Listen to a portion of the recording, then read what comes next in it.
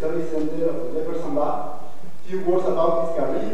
In 1992, he got a PhD in the State University of New York in Stony Brook, in the US. In 2004, he joined the Jefferson Lab, and before he was a fellow at Heisenberg in Germany, and also he did some postdoctoral. He was a postdoctoral research fellow in some universities of Germany, like Tübingen and Bachmann. Among the topics that he has developed in his career, we can find the QSD breaking, QCD vacuum, and non-perturbative aspects of QCD. And nowadays he's the deputy spokesperson of two experiments to be developed in the Jefferson Lab. And he's working now in the future Electron-Ion Collider, in particular in new measurements for nuclear physics. And today this is the topic that we will have related to the strong interaction physics with the Electron-Ion Collider. So welcome to the Institute. Thank you for the kind introduction. It's a great pleasure to be here. There are many connections now between UNAM and Jefferson Lab, and I really always want to be here and talk to people directly. Many thanks to Cesar for arranging this colloquium. This lecture will be about the physics of strong interaction, so the internal structure of the nucleon, quantum chromodynamics, and the experimental tools that we use to explore them, which is mostly high-energy lepton scattering. This is a big part of modern nuclear physics, and in spite of 4 decades of effort, many basic questions about nucleon structure in QCD still remain unsolved. And as you may have heard, there are now plans to develop a next-generation facility, the so-called Electron-Ion Collider, to address these outstanding questions. And this will be a focus of this colloquium here. And I think it's a very nice focus because it allows us to talk about not just what we have accomplished so far, but to take a step back and ask where do we really want to go, what are the important questions we want to answer. And this is very much the spirit in which the community is now approaching this Electron-Ion Collider, and I think it has had a very positive impact already as a hypothetical future facility, and I want to share some of this impact with you. So here's the plan for this lecture. We'll be talking about the internal structure of the nucleon, the microscopic theory of quantum chromodynamics, the concepts and methods for articulating the structure and the physical characteristics of the dynamical system. And that's important to spend some time on that because we're really dealing with a very unique dynamical system. The nucleon in QCD is fully relativistic, it's quantum mechanical, and it's strongly coupled. And we need very special concepts to deal with that system. We'll then talk about high-energy electron scattering, the distinction between fixed target and colliding beam experiments, and future facilities. The Jefferson Lab 12GB upgrade, which is just now coming online, is a fixed target facility, and the future Electron-Ion Collider. And then we will have a look at what questions in quantum thermodynamics and nucleon structure could be addressed with the future Electron-Ion Collider. This includes things like quark-gluon polarization, spatial distributions, and orbital motion of quarks, and quarks and gluons in nuclei, and the QCD origin of the nuclear-nuclear interaction. And finally, a few words about the path forward with this future facility. First, some motivation. Why are we interested in quantum chromodynamics, the internal structure of the nucleon? Well, we're really dealing with the fundamental structure of matter. Actually, more than 99% of the visible mass in the universe is from strong fields. And these nice things that the Hubble telescope sees, these are not Higgs bosons, these are strong fields from dynamical chiral breaking, and we really want to understand where they come from. We also want to understand the phases of matter at high density and temperature, because that's needed for the early universe. And we want to understand the conversion of radiation into matter, which plays a role in cosmic ray physics. The second major motivation is we want to understand nuclei and nuclear reactions from first principles. So we really want to unravel the QCD origin of the nuclear interaction. And this kind of understanding is important for nuclear energy, stellar structure, astrophysical processes, and also for neutrino interactions with nuclei. Lastly, quantum chromodynamics has been a major both driver and consumer of methods, advanced methods in quantum field theory. These include perturbative methods, the renormalization group, topological fields, spontaneous signature breaking, etc. And all of them are used to understand this wonderful dynamical system, as well as numerical, large-scale numerical simulations in lattice gauge theory. So enough about motivation. Let us jump right in. So the beginning of modern strong interaction physics was really when it was discovered that there are point-like objects called quarks inside hadrons. So the typical size of a nucleon, a proton, or neutron is about 1 femtometer. If we look at that system with a resolution much smaller than that scale, we find that there are point-like objects called quarks. They are practically massless. Their rest mass is less than 1% of the total mass.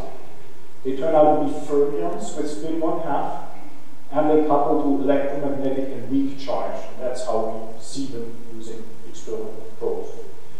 Now, it was realized then later that these quarks are not free particles, they interact. And these interactions are governed by a gauge theory, quantum field theory, which is very much like electrodynamics, but it has a charge that takes values in an SU3 group, a monometer group, and as a result of that, the gauge boson called the gluon couples to itself. This has all kinds of consequences, one of them being that the effective coupling decreases with the distance. This is the celebrated property of asymptotic freedom. So this here shows the equivalent of the fine structure constant in quantum chromodynamics as a function of distance, and you see it decreases at short distances due to these quantum effects. If we go to slightly larger distances, around about 0.3 Fermi, so if we slightly widen the scope of our lens here, then some very interesting phenomena take place. We're starting to see strong gauge fields, and they create a condensate of quark anti-quark pairs. And this is where the dynamic regeneration of mass takes place.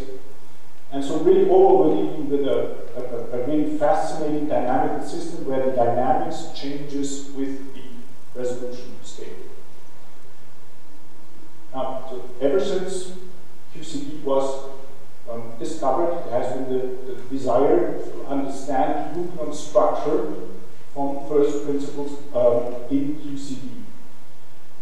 And this is really a very unique dynamical system because it's fully relativistic. So the momenta are much larger than the masses of the constituents. There are creation, annihilation processes, particle number is not conserved. It's quantum mechanical. It can exist in a superposition of different configurations. And it's strongly coupled. And if you think of other systems in atomic or nuclear physics, each one of them already is a major challenge. But here in QCD, nuclear construction in QCD, we're dealing with all three of them at the same time. And you really have to develop methods and concepts that are appropriate to that. Now there are two basic approaches to deal with the system. One is a field theoretical description. Here one makes the transition to imaginary time. upon which this quantum field theory basically becomes a kind of statistical mechanics with a positive definite weight. And it can be simulated on a space-time lattice. This is a very large effort. Many groups are involved in that. There's much progress. And it's a very nice method for computing static properties of the nucleon. But what one does not have in this approach is any concept of a particle content or composite structure of the nucleon. So I would like to view the nucleon as, say, consisting of a number of particles. We would like to see it move in real time. And this does not come from this approach. So to arrive at such a particle-based description, one has to take a different route. Now, in non-relativistic physics, this would be done through the wave function of the system. So you have an atom, you have the wave function, we can compute densities, and that will tell us about the spatial structure, the orbital motion, etc. of the system. One problem in relativistic system is that the concept of wave function is generally frame dependent, because it relies on the notion of equal time. There is no such thing as an absolute equal time in relativistic systems. So to make this more dramatic, we can imagine that some quark-antiquark pair was present at a certain time, and one observer might say, oh, this happened at a certain time, and I count this as part of my wave function. Another observer has a different time, he says it doesn't see this pair as part of the wave function. So, however, there is one choice of time variable which is really distinct, and it's appropriate for relativistic systems. And that is called light from time.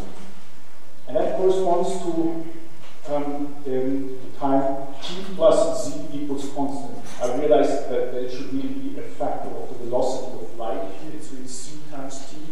I'm working in units where c is equal to 1.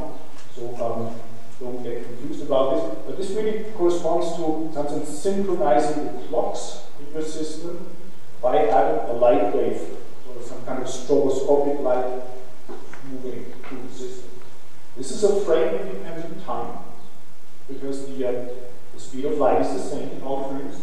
It's appropriate for relativistic systems, and it's very natural for high-energy scattering, because a high-energy scattering process basically probes the structure of the system at fixed light from time. And actually, this light from time, looking at the system at t plus z equals constant, allows us to think of the nucleon as a composite system, now in the quantum mechanical sense. In a certain sense, we can think of this nucleon as consisting of configurations containing different numbers of particles, say 3 quarks, 3 quarks, a quark plus an anti-quark, quark plus a gluon, 3 quarks plus a gluon, plus many, many particles. This is somewhat symbolic, and very few practical calculations are done in this representation, but conceptually it's very important. So this kind of light from, viewing the system at fixed light from time really allows us, it really gives us a composite picture of the nucleon as a superposition of configurations with different numbers of constituents. Is that the only way you can realize this superposition? Only if you work I would say it's the only Lorentz invariant way, or the only way that is not frame dependent. So, so short answer, yes, it's the only way.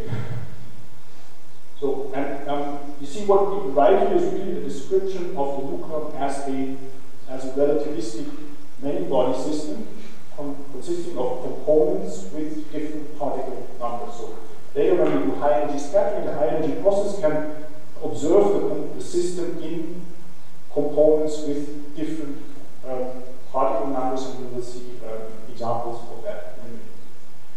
So if we think this further, we can say what are the physical characteristics of the system in this representation. So the momenta of the constituents in this approach are now characterized by what's called the light-front momentum, which is the sum of the energy and the z momentum. So, so it's really very simple. just instead of the ordinary non-relativistic momentum, we just think of these constituents as having being classified by the light front momentum. Or what one usually does is one measures the light front momentum of the constituent as a fraction of the light front momentum of the total system. This variable is called x, and it's limited by 0 and 1. And now in this way of thinking about nuclear structure, we have immediately access to the physical characteristics of the nucleon. What are they? They are the momentum densities of quarks, antiquarks, and gluons, the spin distributions in a polarized nucleon, the transverse spatial distributions, how the quarks and gluons are distributed in transverse space, and even their orbital motion and spin orbit effects.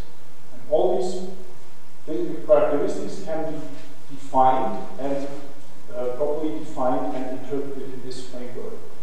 And they are defined through for quark and gluon distributions, and these objects can really be represented, or these observables can really be represented as matrix elements of certain second quantized QCD operators, which can be properly normalized, renormalized, and can study as scale dependent. So they are typically of this form. This is a nucleon expectation value of some operator that's bilinear in quark fields or in gluon fields. And such an operator measures a spin or momentum density of these constituents in light from time. An important message here is that these matrix elements can be calculated in lattice QCD or using non-determinative methods. So that's how the cycle really closes. So we can define densities of the system that can be interpreted as momentum or spin densities in light from time. We can represent them through matrix elements of certain QCD operators, and those can then be compared with theoretical calculations in lattice QCD. And of course, these light from momentum densities are measured in high energy scattering processes. And so let's have a look at the quark and gluon densities in the nucleon. So this figure here shows the result of a global analysis of the quark and gluon densities. These are the U valence, D valence quark density, and the C quark gluon density. They are divided by a factor of 10 because they become very large at small x. And we see some very interesting behavior here. So at see here again, x is the fractional light front momentum. At values of x around 0.2, 0.3, we see that the U valence and D valence component distributions, densities dominate. So here we're really dealing with the 3-quark component of the nucleon many-body system. If we go slightly down in x to around 10 to the minus 1, this is a very interesting region. You see that the valence quark densities are still non-zero, but there's a substantial amount of C quarks and gluons. So here we're really having a very rich system containing of valence quarks, C quarks, and gluons, which still carry quantum numbers, they're polarized, etc., etc. If you go further down in x, below 10 to the minus 2, you see that everything is dominated now by the gluon and C quark densities, and we have yet another component of our system, component with very high particle densities, carrying a very small fraction of the nucleon's light from momentum. So what you see here is really, we can identify the basic particle content of the nucleon in QCD, and we really see the different components of our many-body system at work here. So now it's time to move on to electron scattering, because that is actually how we probe these different components of the system. So the electromagnetic interaction is very well understood. It couples to the electromagnetic current of the quarks and antiquarks. In inelastic scattering, we have two basic kinematic variables. We have the momentum transfer, Q, event momentum transfer. This basically defines the spatial resolution of our probe, the transverse spatial resolution with which we look at the system. It's one of the Q. And we have the energy transfer in the, from the electron, which is nu. And that basically defines the momentum fraction of the constituents that we're probing as this ratio of Q squared over 2 and nu. So you see we have two basic variables, and we can use them to scan the system at different values of the momentum transfer, at different values of the spatial resolution, and probing constituents carrying a different momentum fraction, x. Now the range of these variables is limited by the electron-nucleon collision energy through this relation here. And just as an example, if you want to probe the system at, say, Q squared equals 10 GeV squared, it corresponds to resolutions of roughly 0.1 Fermi, and we want to probe constituents of x 0.1, we need center of mass energies that are in excess of 100 GeV squared. We want to go down to x of 0.01, we need 1000 GeV squared. So you really see we need to do, in order to scan our system at small resolution scales and resolve constituents at small x, we really need to do electron scattering at the center of mass energies of the order of a few 10 or 100 GeV, so that the square is larger than, say, 1000 GeV squared. Is this calculated for fixed target or colliding beams? This is, I get to that on the next slide. This is the center of mass energy. It doesn't care how it is realized. You will see the answer in the next slide. So, as the question just anticipated, there are two basic technologies to do electron scattering. One is to shoot a beam of electrons at a fixed target. This can be a solid, liquid, or gas target. Here, it's relatively easy to achieve high rates simply because of the nucleon density in the target. In this case, the square center of mass energy grows linearly in the electron beam energy. Another technology is to collide a beam of electrons and a beam of protons or nuclei. In this case, the square center of mass energy grows like the product of the beam energies. And you see, it's much easier to achieve higher energies in this way. It's also much more energy efficient because we can make the beams collide multiple times. If there are storage rings, if there are bunch beams, they can go around many, many times, and we can have bunch collisions many, many times over. Whereas in fixed target experiments, we basically dump the beam. Once the beam hits the target, it's done. You dump huge amounts of energy. We do a simple calculation with looking at the beam energy and the beam current, what amounts of beam energy you dump, and it can easily be of the order of several megawatt for standard, for the energies we hope to achieve. There are also distinct experimental advantages in colliding beam experiments. For example, there are no atomic electrons in the target that can cause scattering. There are big nuisance. One can arrange the energy such that the collision products come out at large angles. It's not that everything is forward boosted as a fixed target. And one can detect slow hadrons coming out of the high energy process, which in fixed target experiments would normally get stuck in the target or could not escape. Now, such colliding beam experiments are technically very demanding. One needs beams of very high quality, focusing, cooling, time structure, and they also require a high degree of integration of the detectors with the accelerator. It's not like a fixed target that you basically say rate for a beam to hit a target, and then you start putting detectors around. Here in the collider, everything has to be designed basically in one as one unit. And there is now a lot of experience with storage rings for the plus and minus collisions, for proton-proton, for proton-antiproton collisions. This is the rig, Tevatron, the LHC. For ion-ion collisions, again the rig and the LHC. And there was one collider for electron-proton collisions, which was the Hera collider, which operated until about 10 years ago.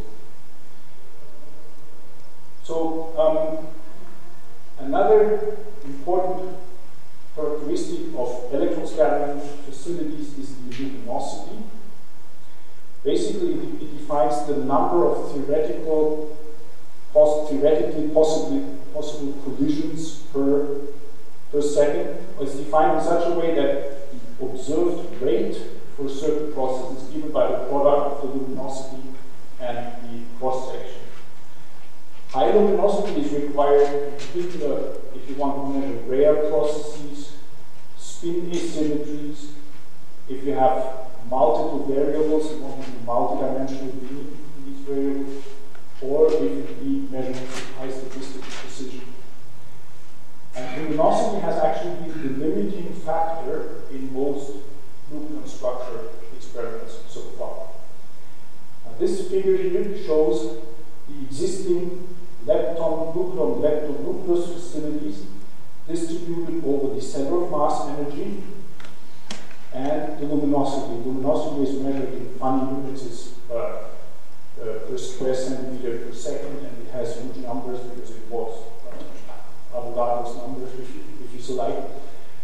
And up here, at the highest luminosities and center of mass energies of the order of a few GeV, you see the high duty cycle fixed target machines. This is Mainz, Bates, Jefferson Lab.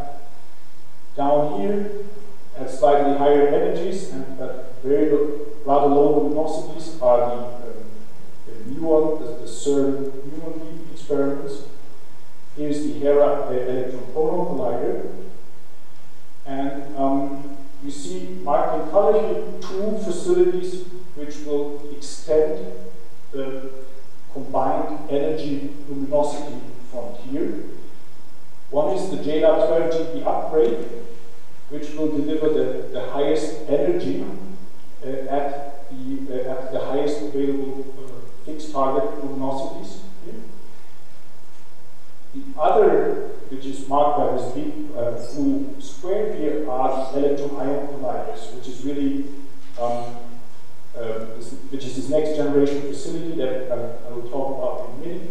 And you see, it's really designed to fill this gaping hole in the energy luminosity frontier, so it would achieve luminosities between 10 to the 33 and 10 to the 34 per square centimeter per second over a wide range of center of mass energies, basically from around 20 GeV to more than 100 GeV.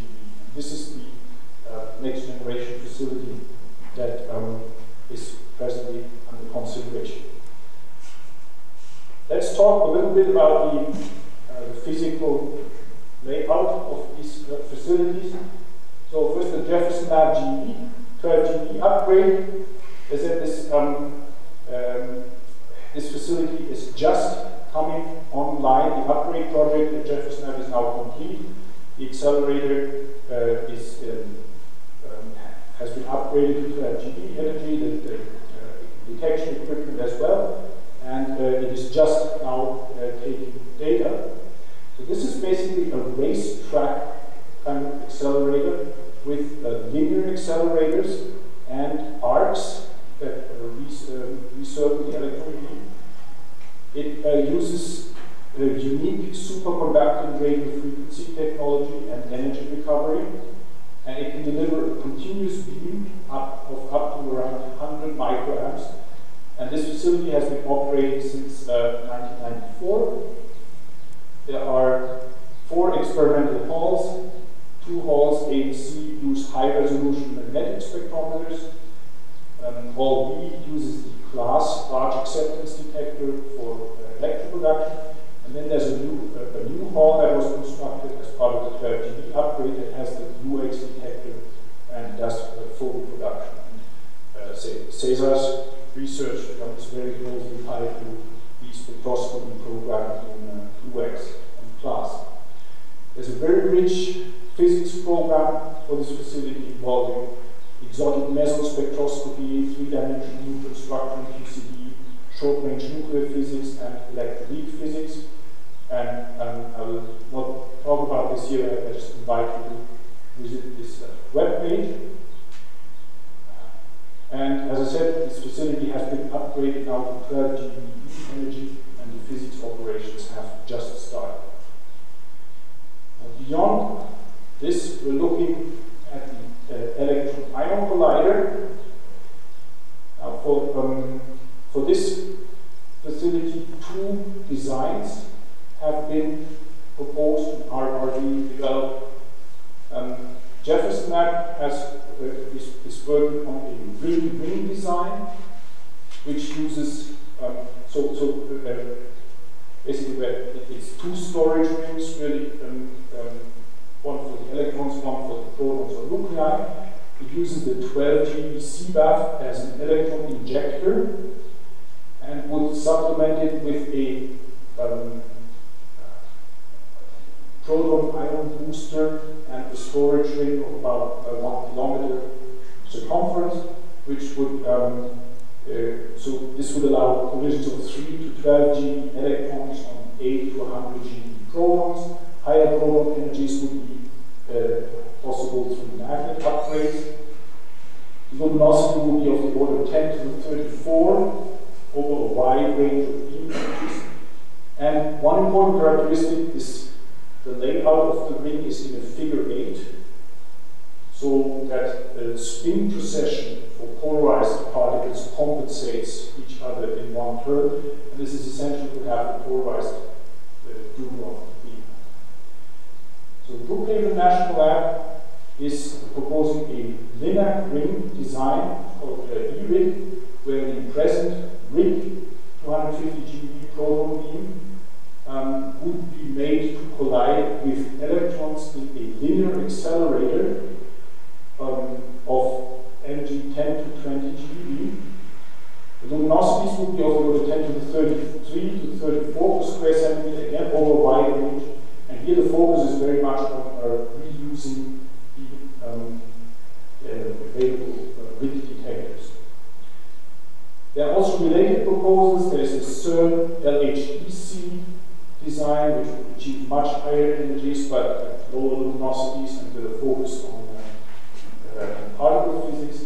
And there are now plans for EIC in China, which uses a design very similar to the Jefferson Lab design. So I realize this is a very high-level overview. One could go on for hours explaining these designs, but I just want to introduce them here. And so what can we do with these facilities? How can we come back and probe our many-body system, that is the nucleon? This figure shows the kinematic coverage in x and q squared that will be provided by the Jefferson Lab 12GE upgrade and the Electron-Ion Collider designs. And you see that with the JLab 12GE upgrade, we can probe very nicely the valence core region of the nucleon at x round above 0.1, basically. With EIC, we can open up the whole wide region of C ports and gluons at slightly smaller x, and we also have the lever arm in q squared to study the scaling patterns in q squared position. And these capabilities are very much complementary, and this is by design. So in the following, we just want to have a look at a few examples of what one can do with these facilities. again, our template will be that we have this many-body system that is the nucleon. We want to probe its different components, and we want to probe them in increasing detail, not just momentum densities, but also spin densities, polarization effects, spatial distributions, orbital motion, etc., etc. So, first one example from Jefferson Lab 12GB, that's a measurement of the valence quark polarization. So one basic question is, if you have a nucleon that's polarized, say in the z direction, how are the valence quarks polarized at x going to 1? This really tells us about the basic 3-quark component of the nucleon wave function. It tells us about what non-determinative QCD interactions are at work in this system. And it tells us whether there is orbital angular momentum in the nucleon wave function. Now, we're particularly interested in the d-quark polarization, which one can get from inclusive scattering on the neutron using isospin symmetry, namely that the d-quark distribution in the proton is the same as the u-quark in the neutron. This figure here shows a measurement of the neutron spin asymmetry in deep elastic scattering at large x. You see it's very poorly constrained by the present data. And with the JLab 12GB upgrade, we could measure data of the quality shown by the colored dot here. So you see we could really do a very nice, precise measurement of the valence quark polarization, and this will discriminate between different theoretical predictions, for example, based on the perturbative QCD or based on the SU6 non-relativistic symmetry rule. And there are many other applications along these lines. You can measure the spatial distributions, orbital motions, etc., all at large x with the JLab 12GB upgrade. Let's now come to the Electron-Ion Collider. And equally interesting question is how the C quarks in the nucleon are polarized. By C quarks we mean these additional quark-antiquark pairs that can be present in our relativistic system. They are created by QCD interactions, they carry quantum numbers, and we're very interested in studying their properties to find out what the interactions are that cause these C quarks to come about. And so one basic question is how the C quarks are polarized, and this will tell us about the mechanism in QCD that causes these C quarks to pop up due to non-perturbative interactions. It's also related to the question of mesonic degrees of freedom, whether the neutron's pion cloud contributes to the harmonic structure. Now, such C quarks can be measured with a method called semi-inclusive scattering, where we identify the struck quark through a hadron in the fragmentation region by measuring, say, a pion or kaon. This way we can tag the charge and flavor of the struck quark. The flavor decomposition of the C quark is presently very poorly determined. This figure here shows the polarized density of U antiquarks and of D antiquarks. The U band is our present state of knowledge. You see, we basically cannot tell anything about the polarization of the U and D antiquarks. Again, with the EIC, we could do a beautiful measurement of semi-inclusive deep elastic scattering, really map the spin dependence of the polarized U and D C quark distributions, as shown by the red bands here. Even more important, perhaps, is the polarization of muons in the nucleon. Here, one basic question is, how is the neutron spin decomposed over quarks and gluons? We now have this picture of the neutron as a many-body system, a composite picture with different components of the wave function, quark, antiquarks, and gluons. So, basic questions: how are static properties of the nucleon, like the spin, decomposed over these constituents. And one can define the total quark spin and the total gluon spin as the integral over x of these polarized quark and gluon distribution.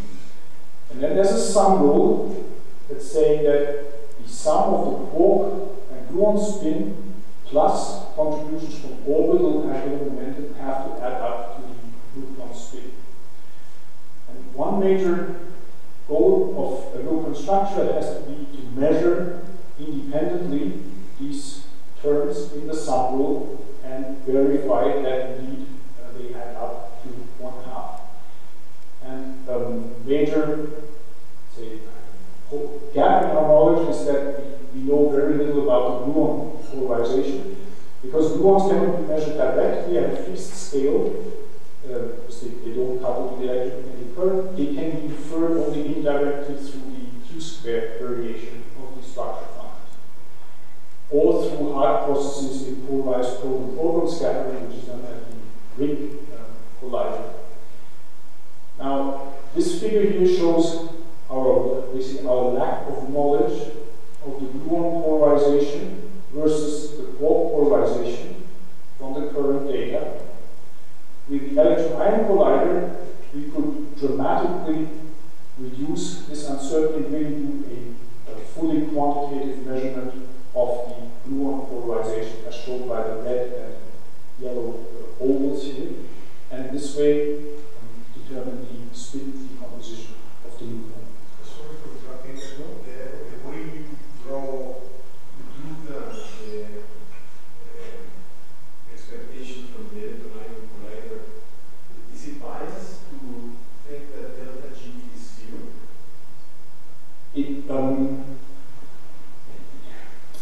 The short answer is no one knows what the final expectation value is going to be. I think this was done with the simulation was done with a physics model that assumed a small gluon polarization. So the message here is really in the shrinkage of the error bands. The central value could come out either way. But there's no real consensus that delta G is 0. There's no real consensus. Yeah. So this could be the subject of a whole discussion here. So again, the message is in the error bands.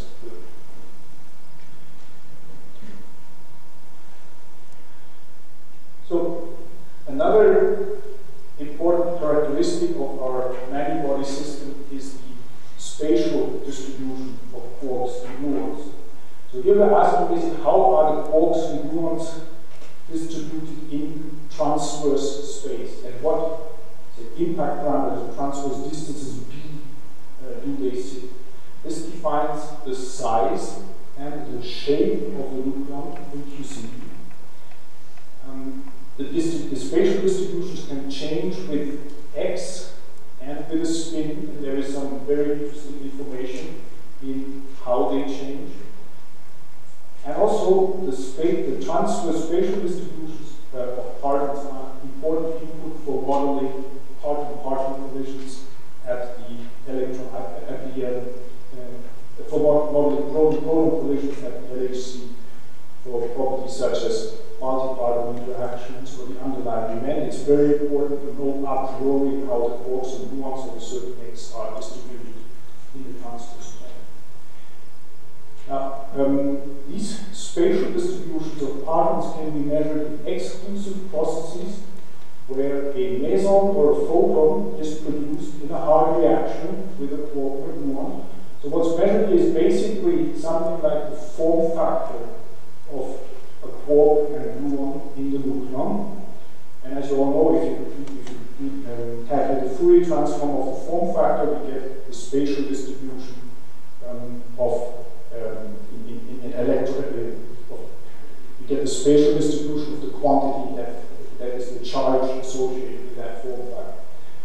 So in this case, the form factor is called the generalized particle distribution, and as it's fully transformed, describes the spatial distribution of partons with a certain X in the nucleon. And there's a large theory effort say describing these reactions, modeling the generalized parton distribution. And here, I just want to show you one example of what could be done with an electron-ion collider. We could measure the transverse area, so basically the average B squared occupied by gluons and quarks in the nucleon, and how it changes with the X of the quark and gluon. And you see, we can do a very nice, really differential measurement of the gluon and quark size of the nucleon. We could find out whether, for example, gluons tend to sit at smaller impact parameters than quarks. This would tell us about the dynamics that gives rise to non-perfect gluons in the nucleon.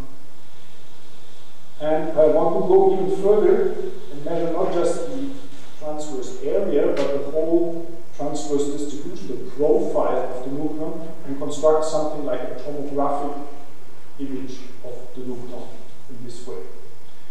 And if you're interested, you can find the pictures in the EIC white paper. So, let me come to a new topic. We had at the university in Germany, where I went to school, there was one professor. He was famous for starting a new topic always 5 minutes before the end of the lecture. So let me follow in his tradition here, but I assure you that we will be done in 5 minutes. And this new topic is nucleon interactions. Because we want to, so far we've been talking about the internal structure of the nucleon in QCD. We also want to learn how nucleons interact in QCD, what causes them to, say, for example, to experience attractive, repulsive interactions to form finite nuclei. And we want to understand how does the nucleon interaction emerge from quantum chromodynamics. And this can be done by studying the quark-gluon structure of nuclei. Because that quark-gluon structure of nuclei is modified by nucleon interactions. And the mechanisms acting at different energies and distances tell us about what interactions are at work here. And there, the main mechanisms are illustrated in this cartoon here. So at x larger than 0.3, the main effect of the nucleus is to modify the single nucleon structure. This is also called the PMC effect. There might, for example, this nucleon might be squeezed, or there might be non-nucleonic degrees of freedom induced in this nucleon. That's like. What does PMC stand for? I think it's a European muon collaboration. It's a historic name. At slightly smaller x, around 0.1, the quark-gluon structure of the nucleus is modified by pairwise nucleon-nucleon interactions, which are related to the exchange mechanisms between the nucleons. For example, if a meson or a quark is exchanged between two nucleons, that registers in the deviation of the nuclear quark-gluon density from the sum of the individual nucleons. If we go even further down x, below 10 to the minus 2, we see another interesting nuclear effect. We start to see collective gluon fields, or the phenomenon of shadowing and saturation. So basically this means if we pick up, say, gluon at x below 10 to the minus 1 from the nucleus, we cannot associate it with any individual nucleon. It becomes a kind of coherent property of the whole nucleus. All these nuclear modifications can be studied with the Electron-Ion Collider in these different regions of X, and they tell us about different aspects of the nuclear-nucleon interaction in QCD. And I want to show only one example here, which is measurements of gluons in nuclei. So this figure here shows the ratio of the nuclear gluon density to the gluon density in a sum of A nucleons.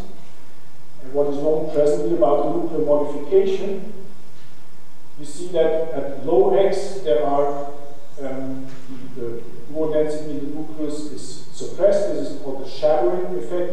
This was now recently observed by LHC experiments, particularly by Alice in ultraperipheral Cape Side.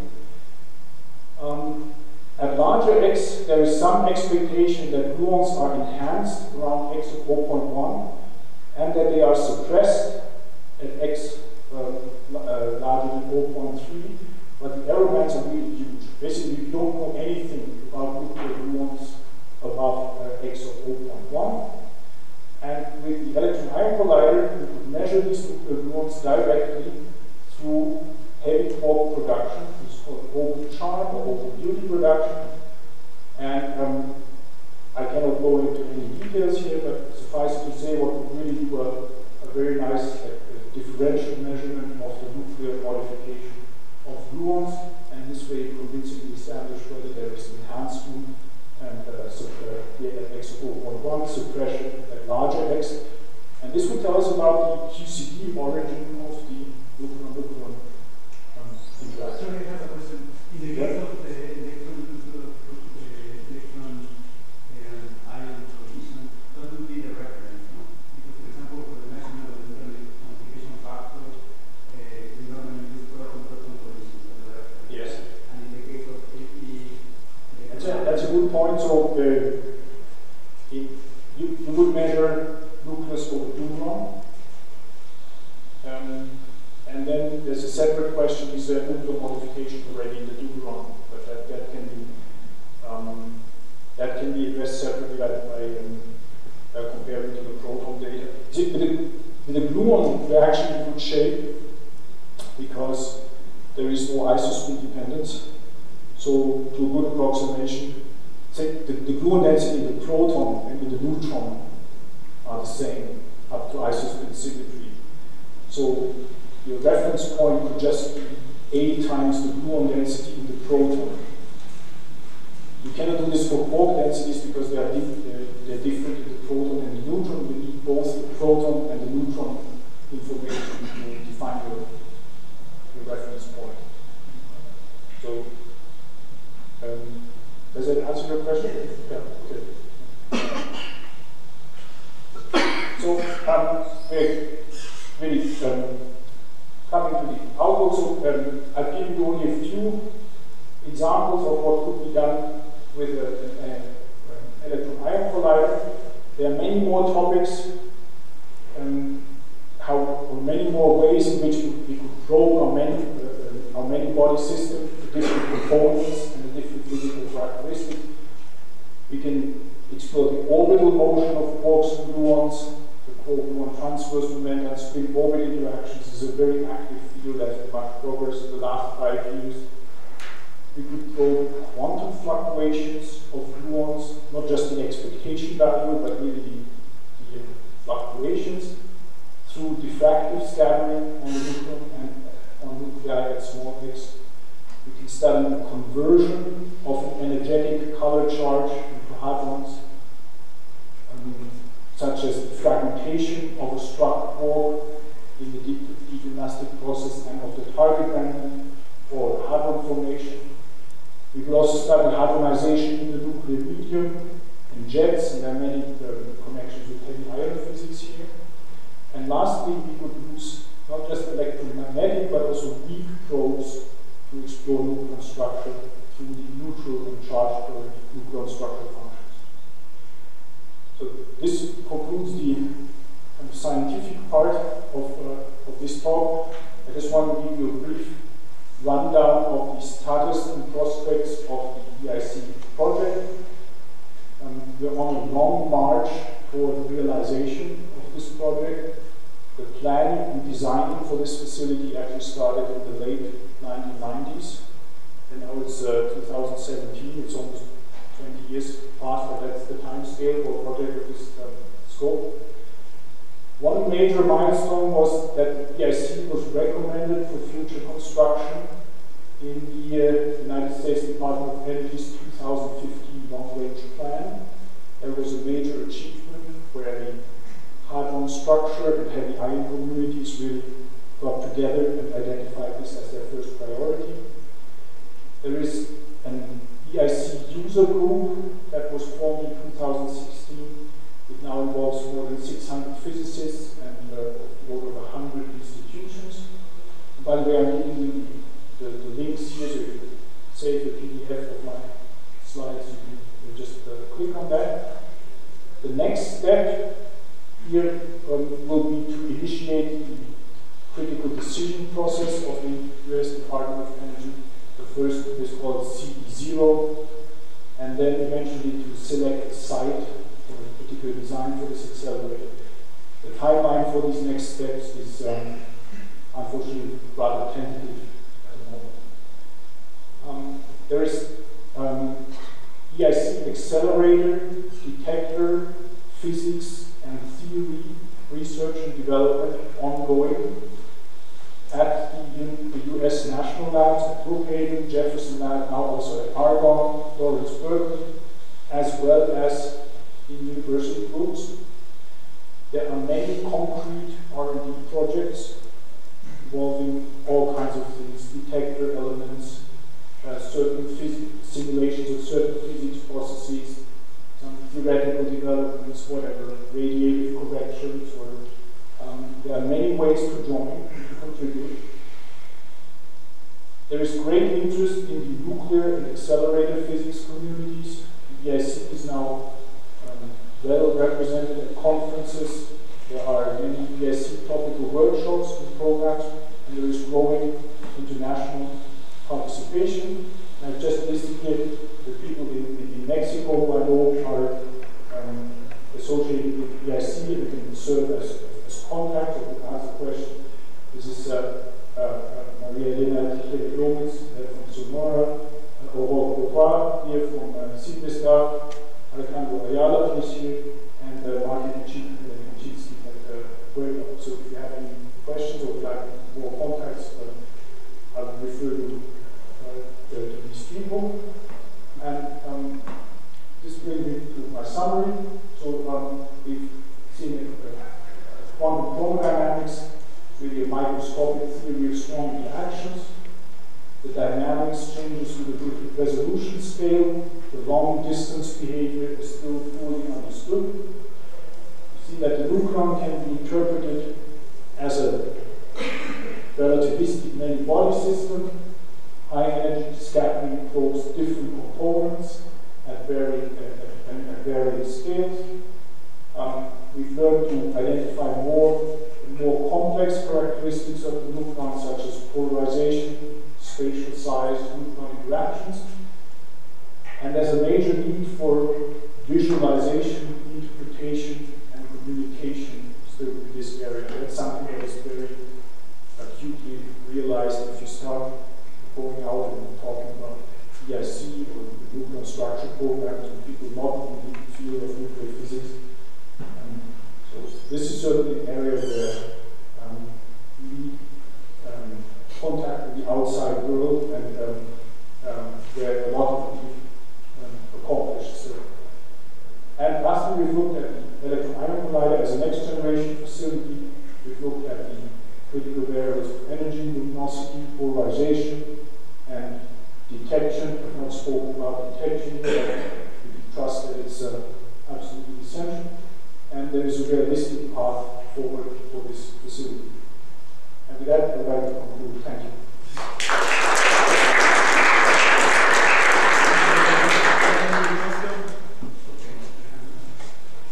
Thank you very much for this very nice overview. I have two questions. One is physics, and the other one has to do with scientific quality, politics, regarding the site, or the choosing the site. But first, the scientific question. If you go back to your what you presented on the measurement of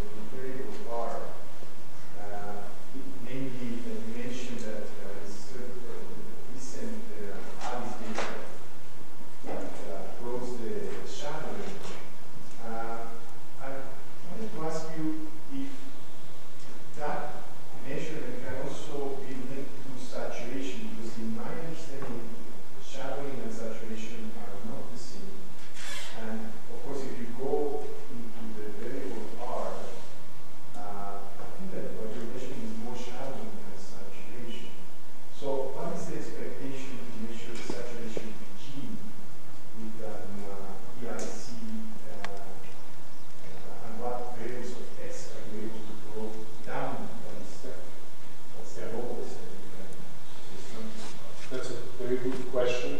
That question and its proper answer would easily fill the entire conference and not just one. So first of all, I agree that shadowing and saturation are different physical phenomena. Shadowing is basically, we come back to this picture here, is a quantum mechanical interference effect that tells us that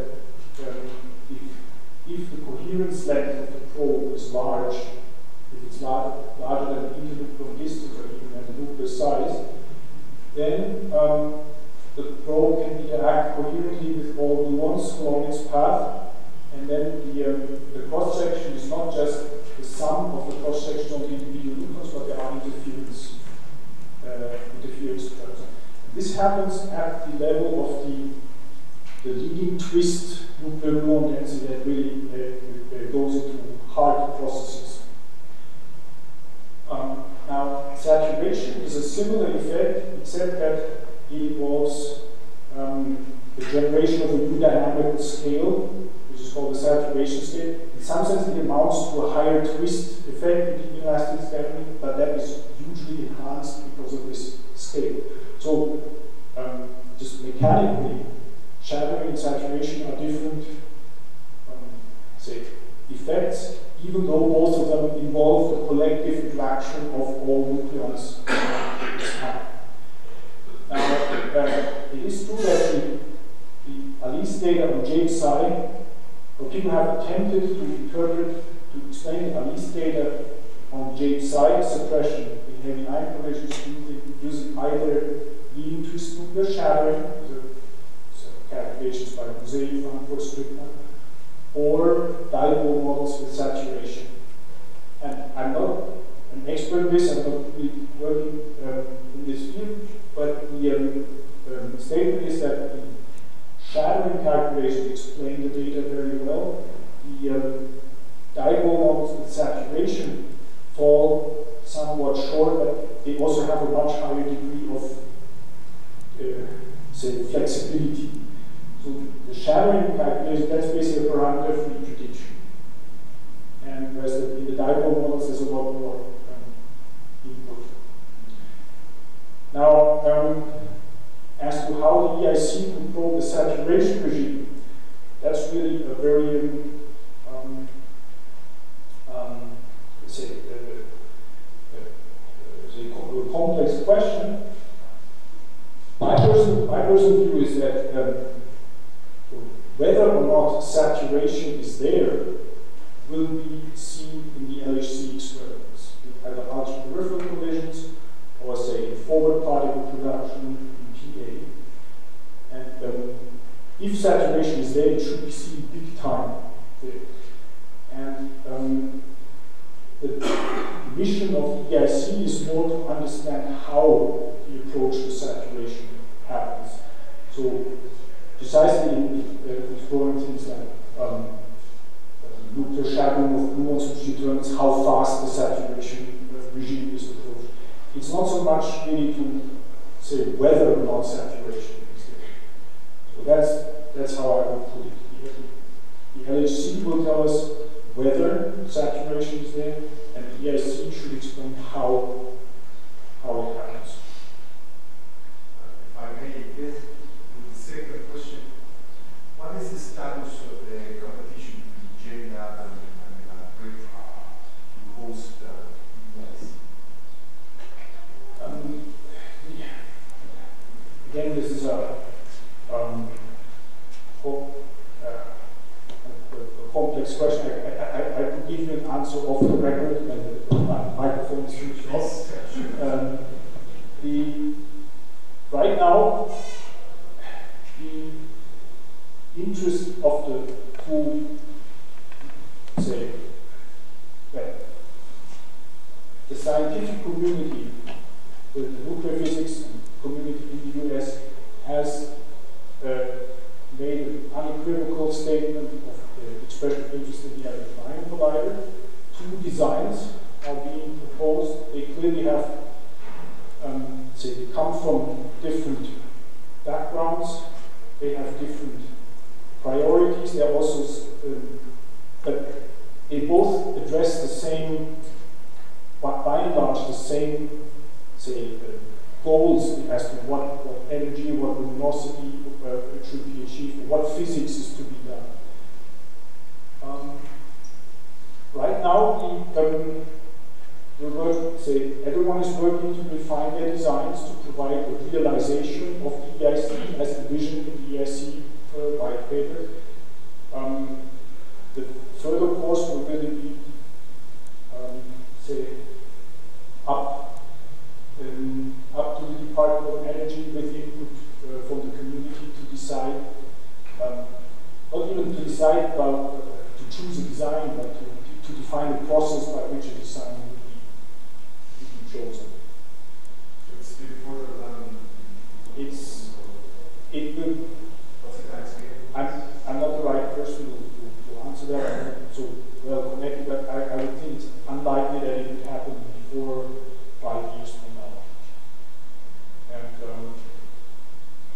so in some sense, at the moment, what's important for this whole project to survive, and the site selection will come sometime later, and most likely after critical decision zero. So, critical decision zero means acknowledgement of mission need, so that you officially says yes, the scientific priorities require this facility to be built, and then eventually there will be a site selection. But by that time, say the designs may have evolved, or the target parameters might have slightly shifted. So there's a lot can happen between now and then. Okay. Any other question?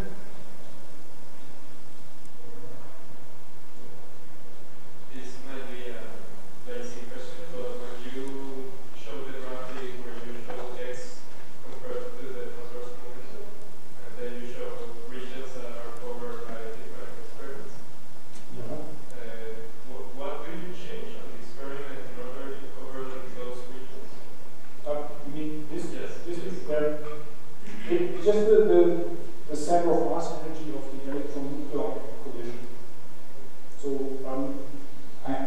if you allow me to go back, we have the formula here.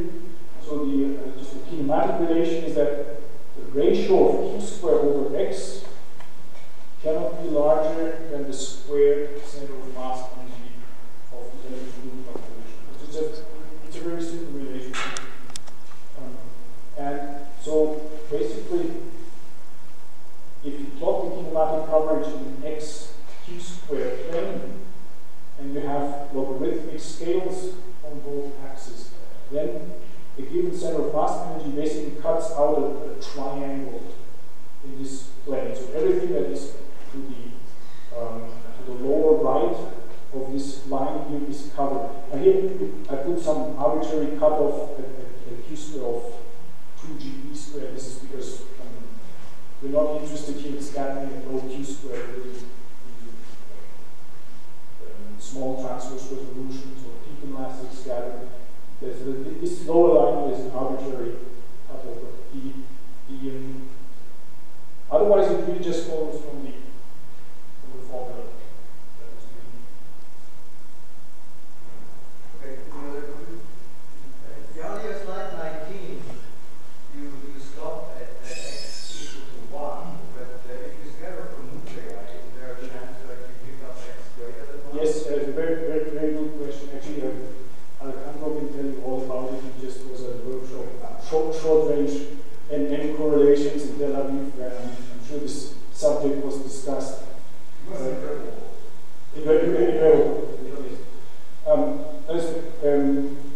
They're absolutely right. So the nuclear quark-gluon densities, they don't go up to x equals 1. They go in principle go up to x equals a. And this region is actually very interesting because if you measure, say, nuclear particle density at x larger than 1, by definition, we're measuring a 2, 3, etc. neutron effect. We're measuring something that's related to interactions.